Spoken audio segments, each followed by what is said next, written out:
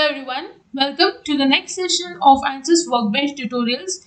In this session, we are analyzing a column for nonlinear analysis using static structural module. We have already solved a numerical for a beam for nonlinear analysis. Today we will solve for a column. Let's start by double clicking on static structural.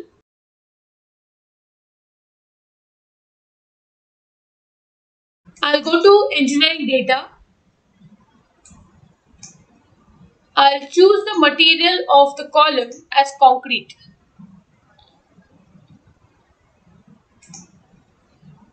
I'll go to project and update project.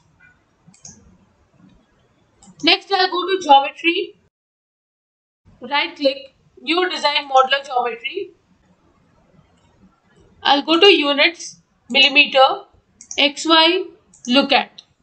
I'll go to sketching and I'll choose a rectangle.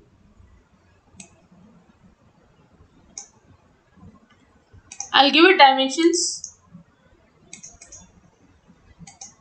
Say the horizontal dimension is 25 and the vertical dimension is 20. Next I'll go to extrude. The sketch is selected. Say this value is 400. Generate.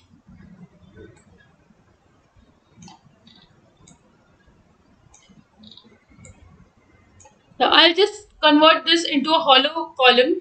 So I will select this face, new plane, generate, look at. I'll go to sketching and choose rectangle. I'll give it dimensions.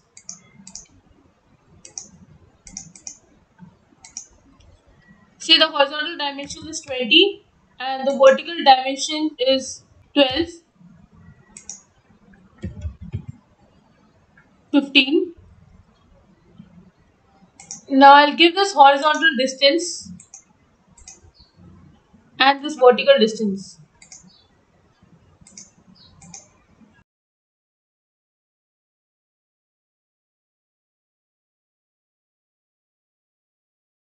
See, this is 2.5 and this dimension will be 2.5.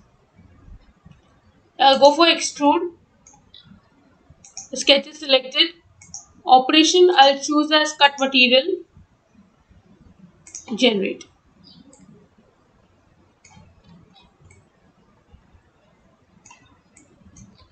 The hollow column is made. Next I'll go to model and double click on it.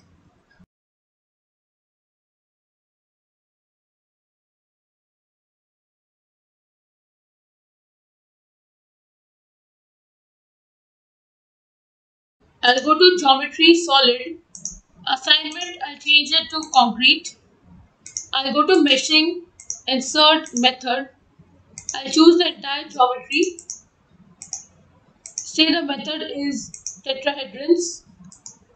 Next I'll go to sizing. I'll choose the entire body for geometry and the element size here is 20, so I'll make it to 5 mm. Update.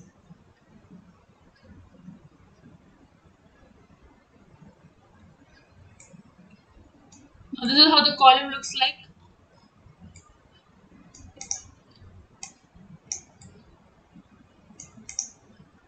I'll go to analysis settings.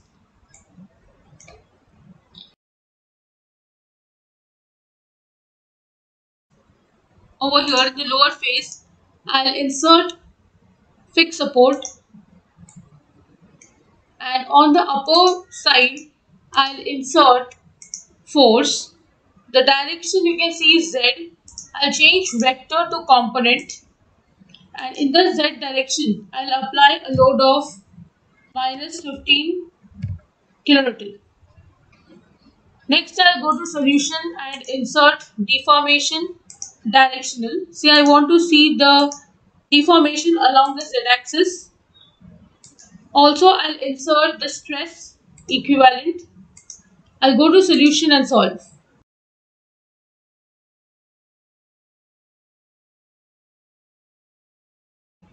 You can see here, this is the directional deformation, and this is the equivalent stress generated on the body. Now, the analysis that I just did was for linear analysis. Suppose if I have to convert this into non-linear analysis, then I'll go to analysis settings, auto time step, I'll change it to on. I will not define by substance this time, I'll define by the time. So say the initial time is 5 seconds, the minimum time step is say 1 second, and the maximum time step is say 10 seconds. Also here I'll choose the end time as 1000 seconds. The large deflection over here, I'll change it to on. When you change large deflection to on, it simply means that you are going for non-linear analysis, because in linear analysis, the deformation is not going to be very large. It is going to be smaller one. Also, I'll go to solution information and solution output. I will change this to force convergence. Now, always remember that when you are solving for a linear analysis, the time required for solution will always be very small. But when you are going for non-linear analysis, you will understand that it is going into non-linear zone, because here you can observe that your time is going to increase for the analysis. Because here it is not something which is force is directly proportional to displacement. Here force and displacement have a non-linear relationship. So they will vary according to a second degree equation or a third degree equation. So that's why the time required for taking out the solution is going to increase.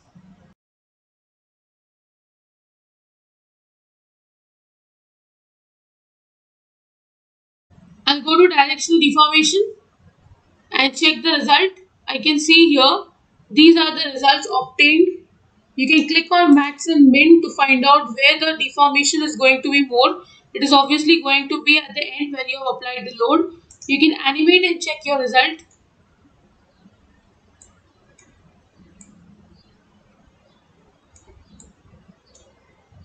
This graph over here indicates that your deformation that you can see in mm, this is here, and along the x-axis is your time. So you can see the deformation along the time. Now these kind of graphs are obtained only when you go for non-linear analysis. Next we'll go for the equivalent stress value. You can see this is the stress generated on the body. Max and min are also shown. So with this I end the session. I hope you have understood how to analyze a problem for non-linear analysis using static structural module of ANSYS Workbench. If you have any doubts, please write to me in the comment section. Don't forget to like, share and subscribe to the channel. Hit the bell icon for latest video updates. See you in the next session. Thank you.